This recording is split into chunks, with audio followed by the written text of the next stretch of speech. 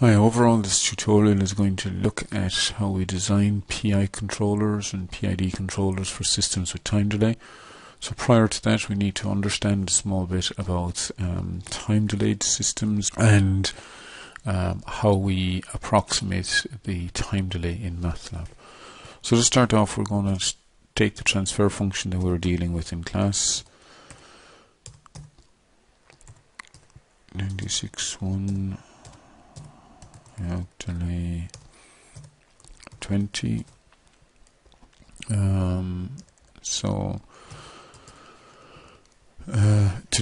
To define the time delay in MATLAB, we use the string IO delay, and we then after that include the amplitude of the delay, or the value of the delay. So in this case, we're defining a time delay of 20 seconds.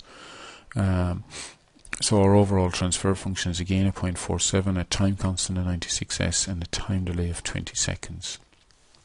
The problem with time delay in general is that both analytically and within MATLAB, we can't calculate things like closed loop transfer functions if the system has time delay. So just to demonstrate that, if we use the MATLAB command feedback to get our closed loop transfer function, and we include this function, it tells us there's an error, and this is due to the internal delay or the time delay. Okay, so if you were to do the same thing, if you tried it by hand, you'd find the same problem, that you'd get this exponential minus 20s appearing in the denominator, and we can't do much about it. We can't figure out poles and all that sort of thing. So we need to represent that by a transfer function, and the way we do that is by using a special type of transfer function called the Pade Approximation. So to illustrate the Pade Approximation, we'll start with a simpler transfer function where we just have where the numerator and the denominator are just one, and it consists primarily of the time delay, so it's just the exponential minus 20s. We'll approximate that with a first order Pade approximation. So the MATLAB command is Pade. We're going to give it the name of the transfer function that we want to approximate and the order of the approximation. So first order approximation means that the power of s in the numerator, the power of s in the denominator is 1. The Pade is a special type of transfer function where we have both a numerator and a denominator. So it consists of a 0 here and a pole here.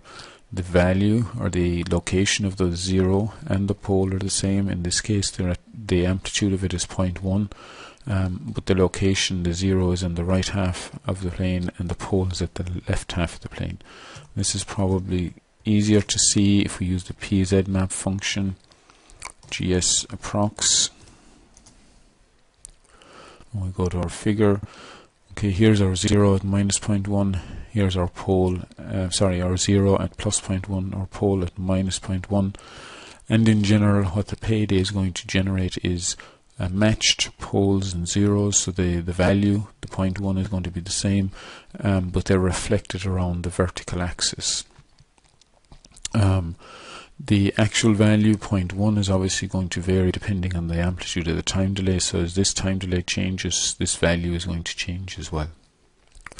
We're not limited to first order approximations. We can take higher order approximations, and we see the same trend. The numbers are the same, okay, but the sign changes.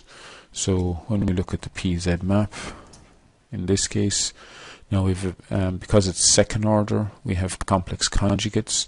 So the 0 is at 0.15 plus or minus j 0.0866, and the poles are reflected about this horizontal axis. So they're the exact same locations, but reflected through the axis. If we return to our original transfer function now, and do the same thing, GS_approx, and we'll go with a first order approximation. Then our 0.475 results from the gain up here in the numerator, the 0.475. The 96 down here is a result of our time constant, 96s, and the rest of the function then is a result of our minus 20s. Okay, the approximation of that with the s minus 0.1 or the s plus 0.1 over the s minus 0.1. So if you look at your PZ map for this, AP, GS, GS approx, right. There's our 0 from the time delay, the pole from the time delay, and this is the pole from the time constant, the 96. So remember, the time constant and pole location are inversely related. So 1 over the 96 gives us approximately 0.01, or this pole here. We're not, as I said, not limited to just first order. We can also look at second order approximations. And the advantage of going of using higher order approximations is you get slightly more accurate. You get a slightly more accurate approximation. So to see that, if we look at the step response of the original transfer function, the first order approximation, and the second order approximation, then because each of the three transfer functions is dominated by the time constant of 96s, the general shape of it, the exponential part of it, looks identical. And that's what we should expect, and the differences are to be seen down here at the bottom. So the advantage of increasing the order of the approximation is this initial error becomes smaller. So this is the first order, the green one is the first order approximation, the red one is the second order approximation, and the blue one is the original time delayed system.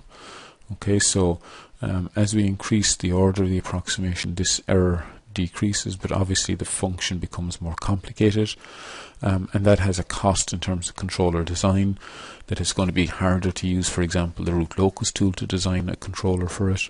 So in general, I would recommend keeping it simple, and a first order approximation should work fine for our purposes.